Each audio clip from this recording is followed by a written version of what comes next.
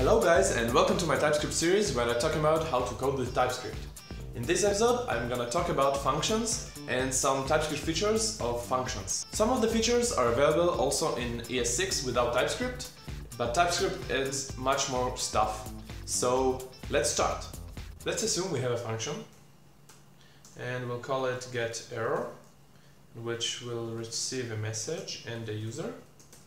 And what it will do is we'll simply return the error message with the user. So the error message requesting user will be the user. Okay. Let's see what it does simply by logging the result. Console log get error for some error and some user. Okay, so let's compile it and let's run it.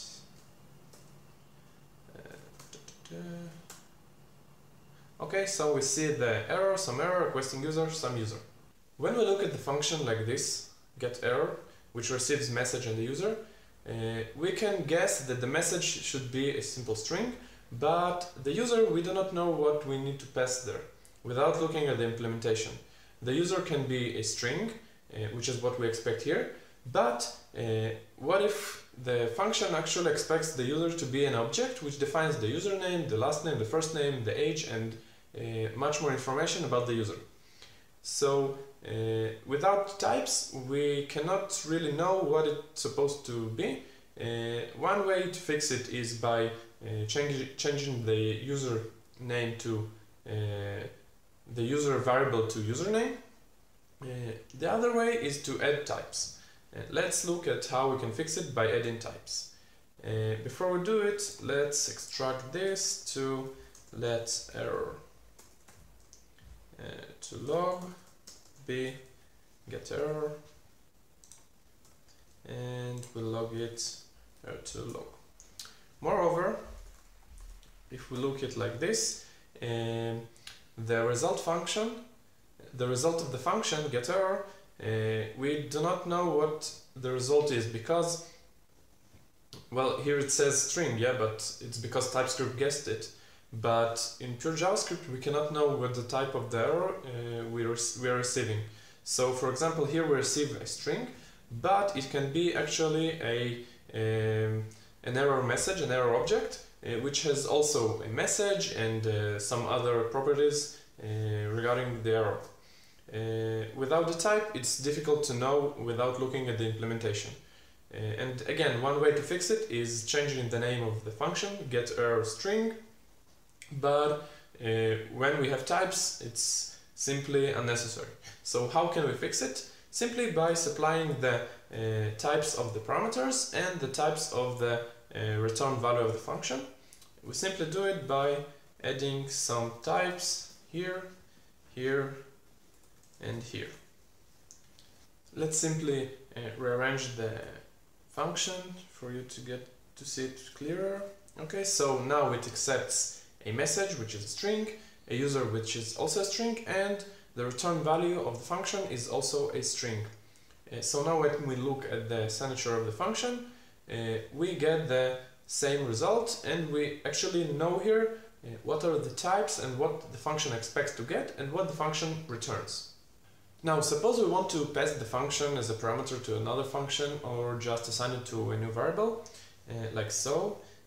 Let's I don't know, getError func b getError,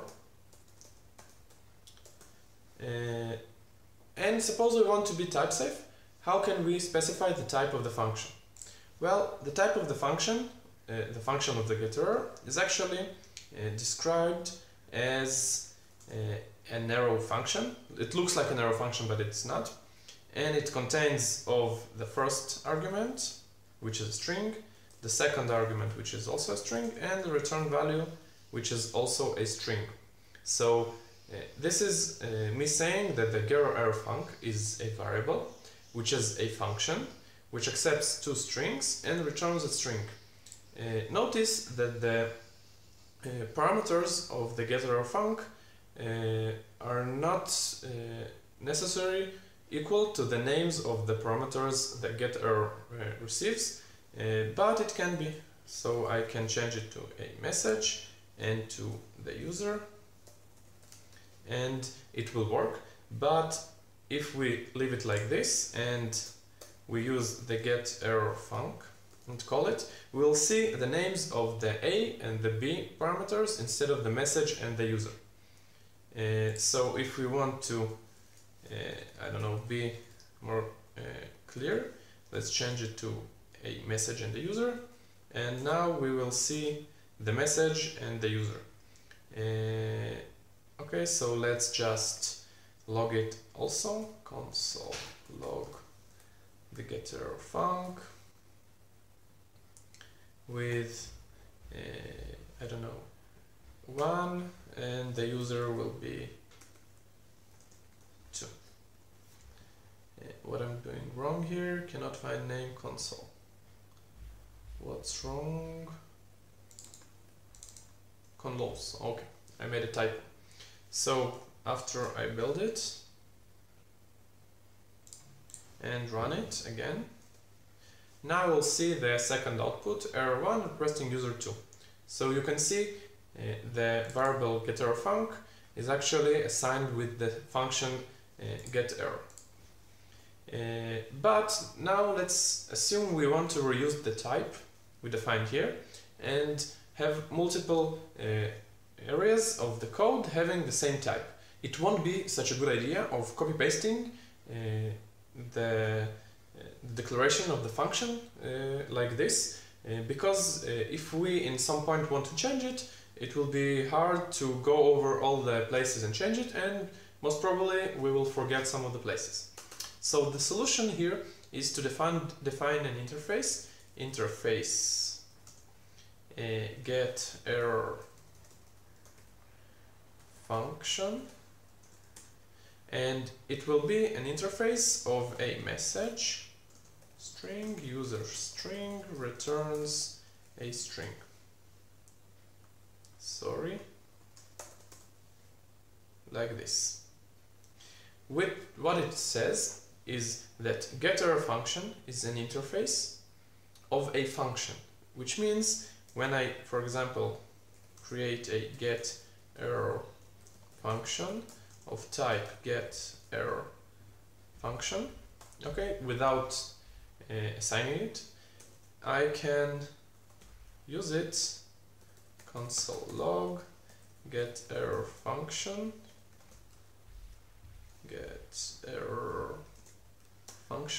and use it with some message 1 and user 1. What? Okay, sorry. Yeah, like this. So now it says it auto-completes me with the definition I gave. So for you to see it clearer, let's change it to message and user. And now it used the definition of the message and the user I gave in the interface. The more interesting part is, even though the function getError doesn't have any connection with the getError function interface I defined here, it uses the duck typing of Typescript to actually being able to assign the getError function I defined here to the getError function variable I defined here and use it. So let's see what happens after I compile it and run it again, and you can see it works and you have no compilation errors or runtime errors. Now let's assume we have some error we want to create depending on whether we have the user or we don't have the user. So let's create another function. Let's call it function getError optional user. Okay, and we will receive the message, which will be a string, and we will receive a user. Okay, but and we will return string, of course, the error, but we do not always want to receive the user. What do I mean by this?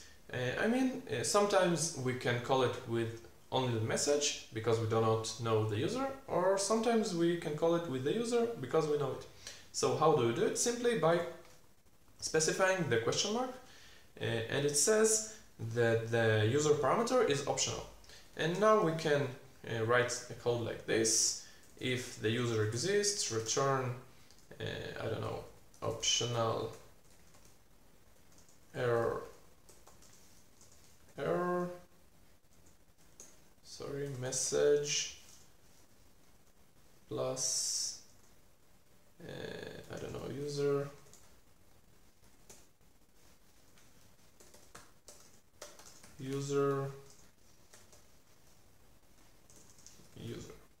no. Otherwise, if we don't have the user, we will return optional only error with the message. Okay, and let's log it. Console log get error optional user with only a message, error1 console. Oh my god, I'm typing console. I cannot type console today. Console log, the same thing, but also let's specify the user 2. So let's build it and run it. Okay, so the first type we are getting optional only error because we didn't specify the user, so we're getting here. And the second time we're getting the optional error1 sorry, and also the user. And when we look at the signature, we see that the user is optional because of the question mark here, and both calling the function with only the message and with the user is okay from the compiler. But when we look at the same code for the original function, and like we remove the user here, the compiler screws at us and says that the supplied parameters do not match any signature of call target. Okay, so let's return it like this. And this is how you create optional parameters. Now let's assume we always want the error to be of the same structure, but we do not always know what is the user for this error. And we want the error to be the same for all the cases we do not know the user. So one way we can do it is simply passing the unknown for the user, but this also has a problem with it, because sometimes we can mistype the unknown. If we write a code, we do not always remember what is the default user we want to pass when it's unknown. So there is actually a quite simple solution for this, which is default parameters. So let's create a function for this, and let's use the same logs for the new function. We'll create in a second. So let's call it get error default user. Okay, and we want to get the error regardless of either we passed the user or not. And if we didn't pass the user, we want to instead of the username that it will have the unknown typed for it. So let's implement it by simply taking this, rename it. Okay, and we will always return the same string, optional error. Let's call it instead of optional default error, so we can see it clearly here. And instead of passing it the user as an optional, we will pass it with a default value. So when we build it and run it, we'll see that without the user it will type the unknown user, and with the user it will type the actual user. What it does in behind the scenes is actually checking the condition whether the user is undefined. If it's undefined, it passes the unknown, otherwise it passes the user we passed here. Sometimes we want to call a function and we want to use some unknown number of variables. For example, suppose we want to type and use something like this. We assume we have a function called log errors, and we want to call it like this, one time like this, and one time we want to call it with 2 parameters, and sometimes we want to call it with even more parameters like this. Okay, and we do not know actually the number of parameters we want to call it, but the behavior should be the same. Here it's simple to actually change it to an array, okay, an array of strings, and use the log errors to receive only an array of strings and iterating over it. But in the sake of the example, let's assume we want it to be like this. Okay, so what we can do here is create the function log errors and receive the errors like this. Errors, which is a string array. Okay, it doesn't return anything. What's wrong? I'm typing again. Okay, I'm typing wrongly again. Okay. So, and what we will do here is the same. We'll log console log the errors join with a space separator. Let's use it with this dot space. Okay, and run it, like compile and run it, and we'll see what happens. Okay, so now we see that the errors are actually logged like we expected, and we do not have to pass it as an array.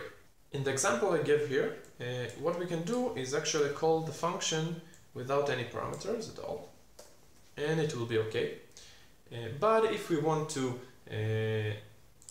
make sure that at least one error is defined, we can define a single error and use this as rest errors. Okay, and this way only at least one parameter must be passed, so we need to change it a little bit. Here, error. Okay, let's do it like this. Rest errors. Okay. Let all errors be the error and the rest errors. Okay, and what I'll have here after I compile it, let me just show you what I'll get, and I'll explain what I did here. Okay, so you see the output is the same. What I did here is actually receive the first argument to the error variable, and the rest of the errors came with together bundled in the single array called rest errors. And here what I did is created a new array of all errors, put the first error as the first item of the array, and destructed the rest errors array to items and combined it in the simple array. What it actually it's the same as writing like this: rest errors first place, rest errors second place, and so on, without knowing the number of the items. It's another feature of TypeScript, and actually ES6. Now let's assume we're writing some complicated API for using, I don't know, geometries, and we want to be able to log some point like this. Let's use it like this: log point, and we can use it with 1, 2, like 1 representing the x and 2 representing the y, but we also want to call it like this: 3, 4. Okay, and for the example it's enough. So what I'm looking at here, I'm looking at function overloading. We want to be able, for the convenience of the user, not the convenience of the function writer, we want to be able to log the point regardless of whether the point is an object, okay, with x and y properties, or a point is actually two numbers which represent the x and the y. First of all, we need to declare all the possibilities of the overloads and then implement it in the general way. So let's see. So let's declare the log point, which can have the number and the number y. Also, log point can receive a point, which is a point. Let's declare interface point, something that has x number and y number. Okay, and sorry, function, and the last thing is log point, the general thing. So param1, which is any, and param2, which is any, and it doesn't return anything. Okay, I'm typing wrongly again. Log point. What's missing here? Okay, so what it says to me is the log point here is compatible with the general function, but the second log point is not compatible because the general expects 2 parameters, the general function, and the second one only has 1 parameter. So what I do here is say it's an optional parameter. Okay, so the way I implement it is simply by checking the type of the first parameter. So if the type of param1 is an object, so let's log point xy, param1 x, param1 y. Otherwise, log point xy is param1, param2. Okay, and log point xy should be a function which always receives a number x and y, which is actually like a private function. Let's assume it's a private function which the user isn't aware, and we will log it, console log. I don't know how will we log it, like this. Let's use the new syntax. X, how do you do it? X and y. Okay, so let's check what we get here after we actually compile it and run it. Okay, so now we see the first log point actually prints the 1, 2, and the second prints the 3 and 4. So let's look again at what happened here. The first log point call is using the overload of the x number and the y number. And the second overload is using the log point overload. Now, both of the calls go over the general function, and the general function receives inside the param1 and param2. For the first time, the param1 is actually 1 and param2 is 2, and for the second call, the param1 is the object, the param2 is undefined. So after I check the param1 type and I see it's an object, it represents the second call. And for the first call, the param1 type is a number, so it will go to the log point xy function and will pass the 1 and 2 here. And for the second call, it will pass the param x, which is 3, and param y, which is 4. And the log point xy is actually a private function which the user doesn't see, and it always expects to get the point as an x and y, and the log point only translates it to the language of log point xy.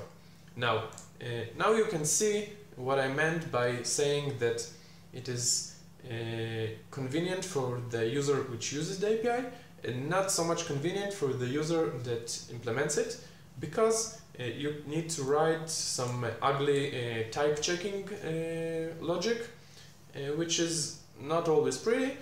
But if you are insisting on making the API for the user very convenient, this is the way you do it with TypeScript. The final thing that I'm gonna show you is parameter destructuring, and to make it more clear why it is useful, okay, I'm gonna move it like this and create an interface of a log configuration, which will have font, which is a string, and font size, which is a string. Let's call it not log configuration, because log doesn't usually manage fonts and stuff. Message, user message configuration. Okay, so let's assume we have a font size, and width, number, height, number, and other stuff. Now we want to create a function, okay, which is show message to user, which receives the configuration, which is user message configuration, and creates the message for the user. For the sake of the example, let's just log console log the width multiplied by height. So how do we do it? First thing we create a const width, will be a configuration dot width, and extract the height, configuration dot height, and we log the width multiplied by height.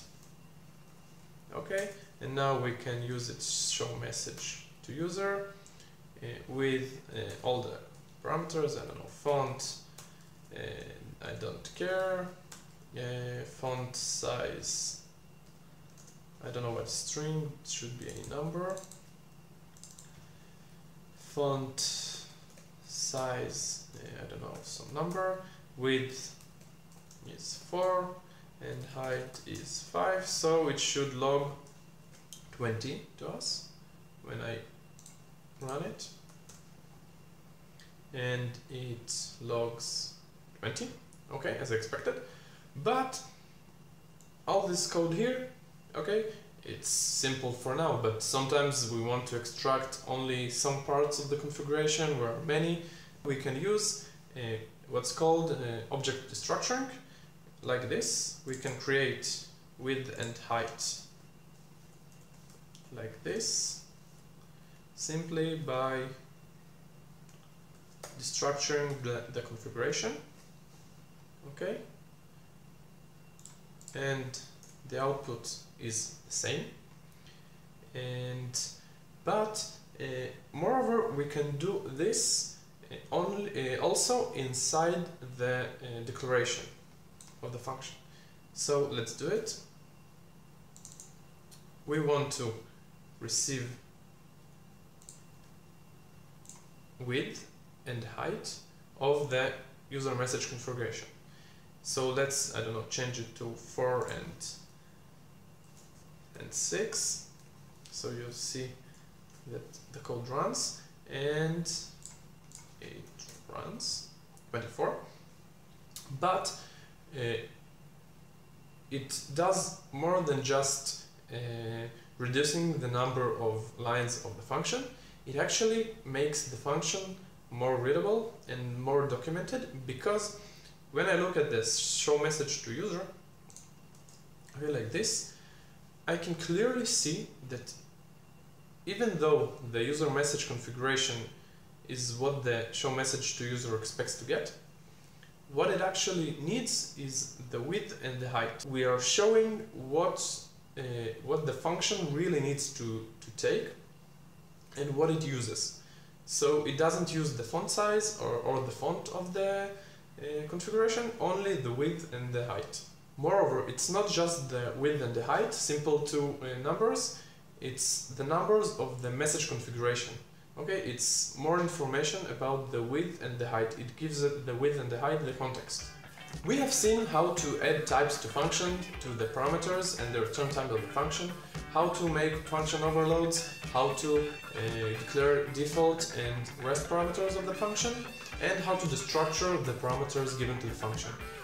These are useful tools, so use them wisely.